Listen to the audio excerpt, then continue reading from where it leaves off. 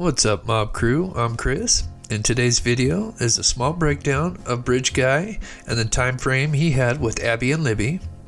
Also, I know there's been a lot of questions about who Flannel Shirt Guy is, so I go over that and much more in today's video. Also, today's missing person case is Erin Teresa Lawrence. She was last seen in Mena, Arkansas. She will be featured at the end of my video, so please stay until the end for that. Thank you so much.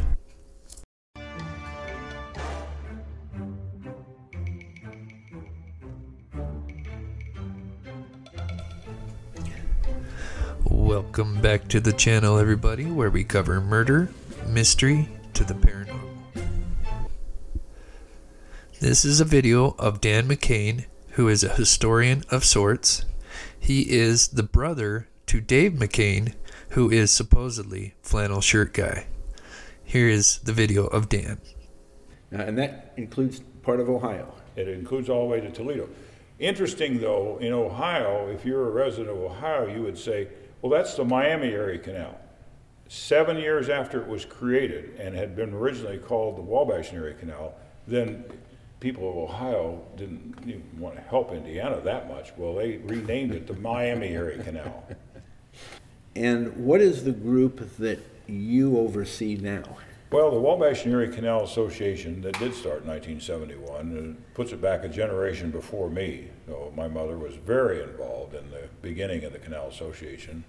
It was the first president, and they saw the opportunity to do something with our historic resource that was here wasting away, and yet the majority of the community of Delphi and many other canal towns along the Wabash Area Canal didn't like the canal. So you're... Before I say anything else, let me be clear. Neither brother is considered a person of interest, and both brothers were around their 70s when the tragedy happened. With that said, Dave McCain claims that he would often hike the 500 trails almost daily. He supposedly saw Bridge Guy on February 13th, 2017, and he is the one who gave a description which led to the second sketch of the Bridge Guy, the younger sketch. But there is also rumors that he actually never saw Bridge Guy, so this part of the investigation has always been confusing. And even Derek, the father of Liberty German, has even said that he wasn't sure who Flannel Shirt Guy was. So another guy I found is Zachary Vermillion. He was arrested in Peru, Indiana, and was charged with felony 4 and felony 5 for having over 2,500 photos of young girls.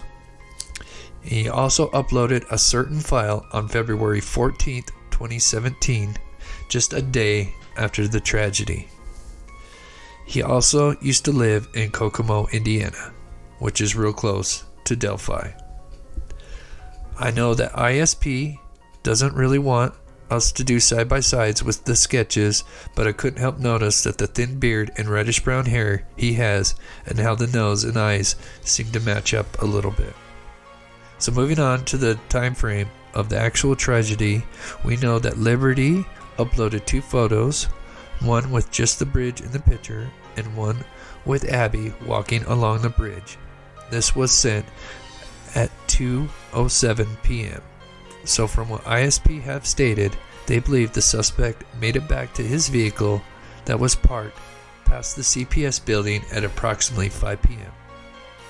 So my theory would put the time frame of the crime taking place at approximately 2:30 to 4:30 p.m. So about a 2-hour window from the time he gets Abby and Libby going down the hill to the time he is leaving the scene of the crime. Although 2 hours may seem like a long time, considering that there was little evidence left behind, and the fact that this has been unsolved for so long would suggest that little to no DNA was left behind from the suspect.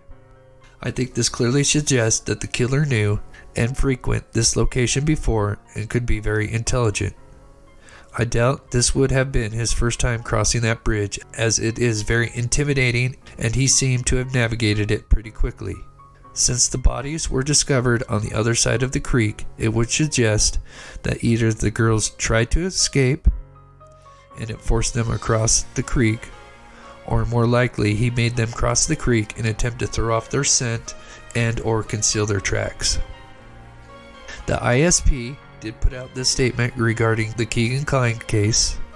It's basically saying that they have received over 500 tips since they released this account's name, and that they have more pieces to the puzzle that they would love to share with us, hopefully one day.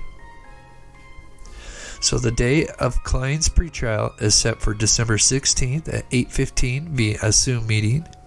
So maybe we will learn a little bit more about how all this is connected. So let me know your thoughts down in the comments below. Also, please smash that like button and subscribe if you're new. Please hit that bell and turn on notifications as I upload almost daily.